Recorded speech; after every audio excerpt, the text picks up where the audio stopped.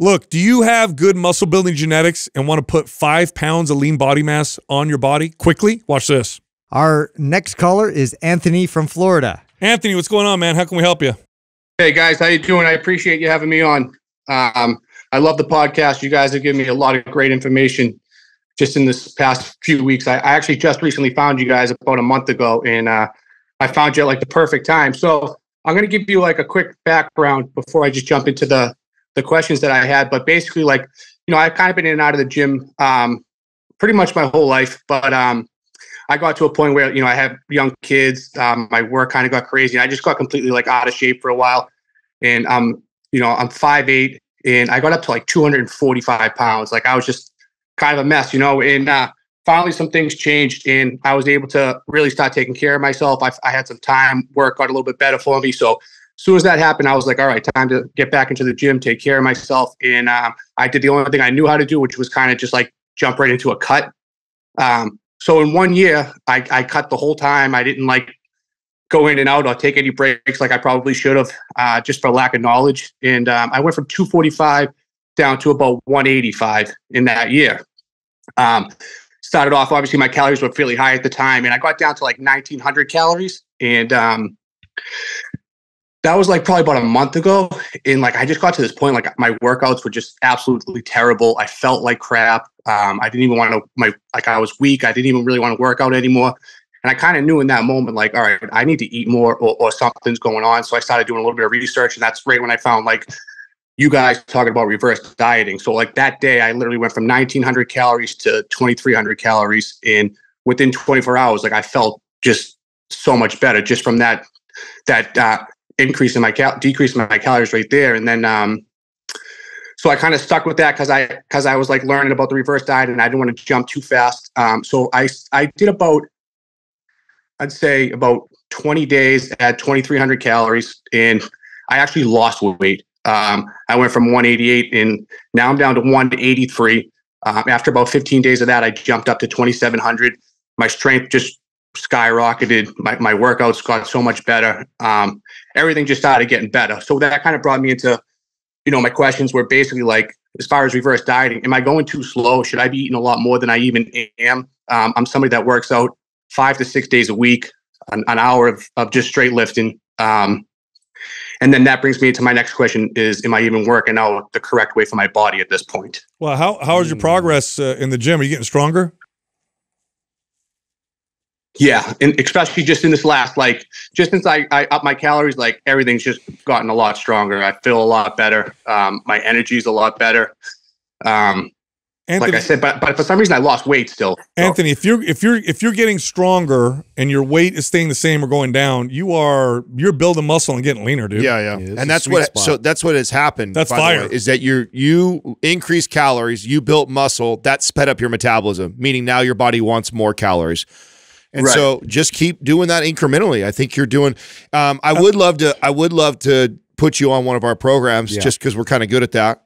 And if, you know, not to say that what you're doing is wrong, but I think that if we set you up with something, I think between that and what you're doing reverse dieting, I think you're going to see tremendous results. Great combo, yeah. Tell me a little bit about the Tell me a little bit about the way you do these training. I see it's a training split. It looks like upper body, chest, shoulders, and then you do like tell me a little bit about your split so I know what program I think. So for the first like probably 8 months, I was like exactly what you guys call like the bro lifter. Like I would just go in and I would just smash chest for an hour, and then the next day I would smash back for an hour, you know. Mm-hmm. And I would just do like tons of different sets, like way over the top, probably way too much. And then I got to the point where I was like, all right, I'm gonna start doing like some type of splits, and I started doing like chest, shoulders, and triceps one day, but I still was probably doing like way more sets of each thing than I necessarily needed to. And then I would do back, buys, and traps, and then I would go into legs and stuff like that. And then since listening to you guys, like I've been adding in a couple of, so I'll start my week off with a full body workout, and then I'll do a chest split with the shoulders and the tries, and then I'll do the back and the buys, and then I'll do a leg day, and then I'll jump back into a full body kind of workout routine, and then usually take the weekends off. And you're getting stronger, and you're getting stronger and improving.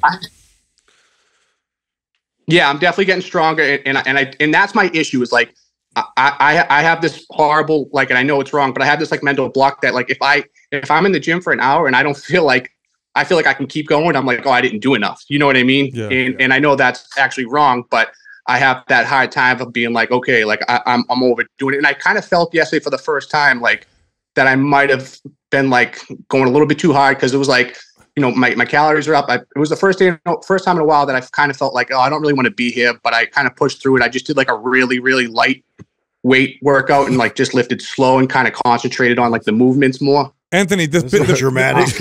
we're looking at a picture. Hold on a second. The picture you sent us, is that recent? Yeah, that was a couple days ago. Yeah, bro, you're jacked. Bro, you're jacked. You're jacked, dude. Are you you train naturally? No, he's on TRT. You're on TRT, right? I put in that. Yeah, my levels when I first started getting back to the gym, like they were just like incredibly low. I went to the doctor and they were like, you definitely need to be on it. So I do TRT, and it, you know, definitely changed everything about like my energy, and just like it made me like, honestly, like I was just like wasn't sure about it, but like since doing it, like even just being a husband and a father, like around the house, like I just feel so much better, you know. So I just kind of was like, all right, I got a program for you. Let's go MAPS Anabolic Advanced. I think you'll love that program. Okay. You obviously can handle the volume, the intensity. So I'll send you that program, and that'll you'll like it.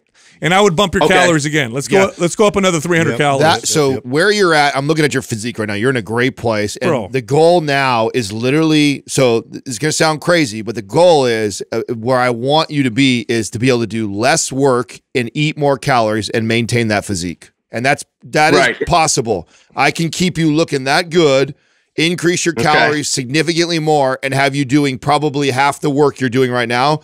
So that's the goal. Yeah. The goal should be that. So not how much of a beating you can take into your workouts. It's more like, can I slowly keep increasing these calories while backing off the amount of hammering myself and continue to maintain this physique? Like that is possible. Yeah, you do MAPS Anabolic Advanced with a 300 calorie bump. You're probably gonna put another 5 pounds of lean body mass on. Yeah, you're doing good, bro. Okay, cool. Yeah, because like since listening to you guys, like I definitely was somebody that like neglected doing like bar squats and like deadlifts, mostly because I had a back injury when I was completely out of shape. But like I feel great now, but I'm like, you know, the more I hear you guys talk about it, the more I'm doing it, and like I feel really strong in everywhere. And then I do those exercises, I'm like, oh, I'm not that strong, but I'm just trying to really like learn those routines. Like good, yeah. Bro, take your time with that. Yeah, that's perfect, bro. That's exciting. Jesus Christ, you're not good at those lifts. So much potential. Yeah, you're gonna put more than 5 pounds of lean body mass.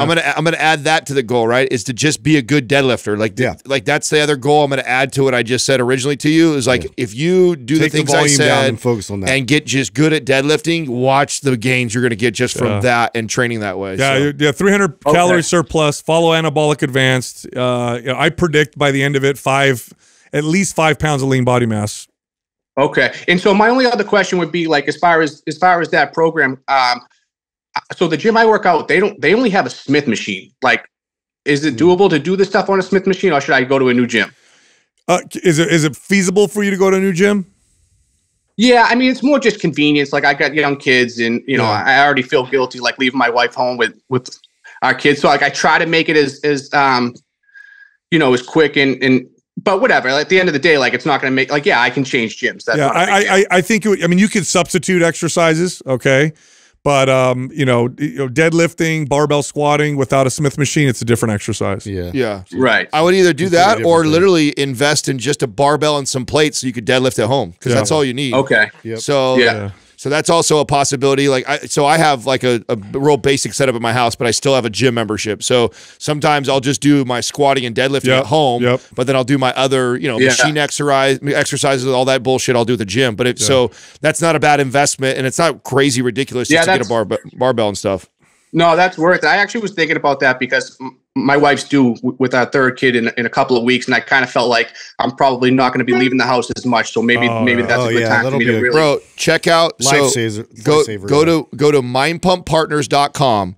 Scroll down to scroll down. So mindpumppartners.com. We'll send you the link. And then scroll down to PRX. PRX makes a sick thing that you can like hang on your wall, so you can literally still park your cars in the garage. You can still have all this space. It's a squat rack that folds into the wall, and it's more stable. Yeah, I know what it is. Yeah. Oh yeah, you'll like it. And they do a thing on there to where it's like payment plans, like a gym, and they compare it to a gym membership. So like, they're literally like, buy all this equipment, and you'll pay your monthly payments just like you're having a gym membership, and now you have your gym in your house. Right. And then it gets paid off, and then you're done. So that's if you did the whole gym. But even if you just did the barbell and weights, they have a sick ass thing that the barbell and the weights go in the wall, so it's like super clean inside your garage. Nice. Okay. You got, what is this, baby number 3 coming? Yeah, my 3rd daughter. Oh, three girls. Oh, man. 3 girls, yeah. You know what that means, right? You know what that means? It means you were probably a playboy when you're in your single. Yeah. Why does God do God does that a little bit? Isn't that crazy? And that every one of my boys that was a playboy has got 3 girls. Yeah. That's why I got to get into good shape, because when that first guy comes knocking on my door to take my daughter out, that's right. To be like, yeah. That's right. I know, guy. Let's go. Hey, daughters are the best, man. God bless you. Yeah, appreciate it. All right, Anthony. All right, Anthony.